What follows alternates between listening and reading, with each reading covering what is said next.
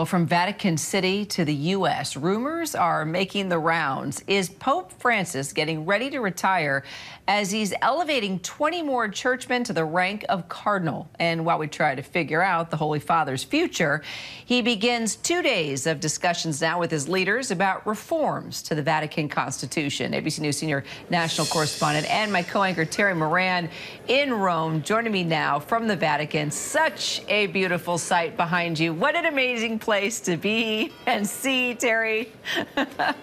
You know, let's talk retirement. It's a beautiful evening here in Rome, Kira. It really is. Yes, it's always a beautiful evening in Rome, right? But now we're talking retirement. Inquiring Catholics want to know, adding 20 more cardinals, you know, does expand the list now of those eligible to vote for the Pope's successor, right?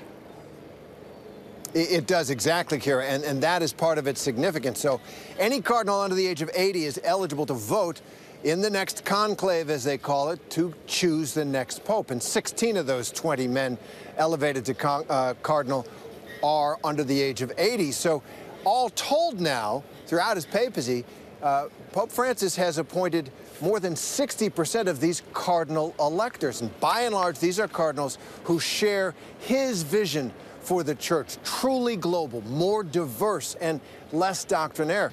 The American cardinal who was named, Robert McElroy of San Diego, he is a progressive in the church. He has taken a public stand opposing the denial of Holy Communion to American Catholic politicians who support abortion rights. He also signed a statement last year supportive of LGBTQ youth. So he's very different than a lot of other American cardinals. And so all that has given rise to the speculation, you know, is Pope Francis going to resign? He's 85. He's got knee problems. He has trouble getting around, often uses a wheelchair, and he has talked about resigning. Just this weekend, he visited the tomb of Pope Celestine V. You remember him, Kira, who was the last pope before Benedict XVI to resign. And he praised Celestine's choice. He called it humble and courageous. And so he talks about it. But hold your horses. There's a sense here in Rome that Pope Francis still believes he has work to do. Part of what they're doing, just behind me there in St. Peter's, and just behind the Basilica, all these cardinals from all around the world, almost 200 of them, meeting to discuss reforms in the church. He wants to get that done, and he wants to figure things out. He's still a man very much in charge of this church.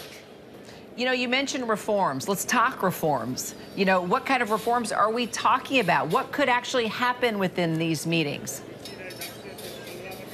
You know, it's a little unclear because the agenda was kept not secret, but they were still working on it up until yesterday. It's known, however, that Pope Francis does want to rewrite the rules of a conclave to make long deadlocks less likely, to change the way the votes are counted.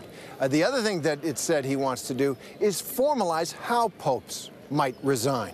Benedict XVI shocked the world when he resigned, the first pope in 700 years to do it. And Pope Francis says that's a gift to the church. And so he wants to put some rules and some systems around that.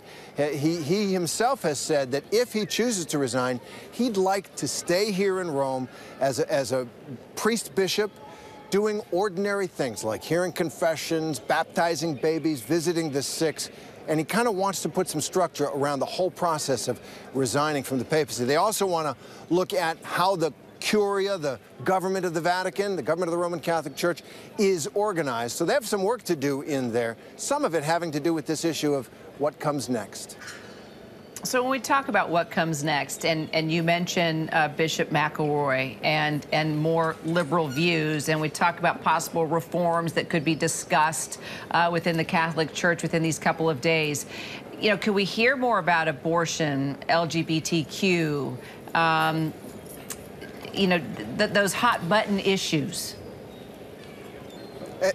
It's a really good question. I don't think we'll hear about them directly. One of the things that Pope Francis is trying to do is encourage these issues, obviously under the framework of Catholic teaching, to be resolved also by the bishops closest to the people. that what works in one place might not work exactly the same as the other place, and that the teaching is broad enough to include different solutions on these hot-button issues. And he also believes that maybe the American church is too focused on those issues when there is so much more that the Gospels can give to the country. That is his belief, and we'll see how that works out. Kira? Gospel according to Terry Moran. Terry, we will talk again. Great to see you. Hi, everyone. George Stephanopoulos here. Thanks for checking out the ABC News YouTube channel. If you'd like to get more videos, show highlights, and watch live event coverage, click on the right over here to subscribe to our channel. And don't forget to download the ABC News app for breaking news alerts. Thanks for watching.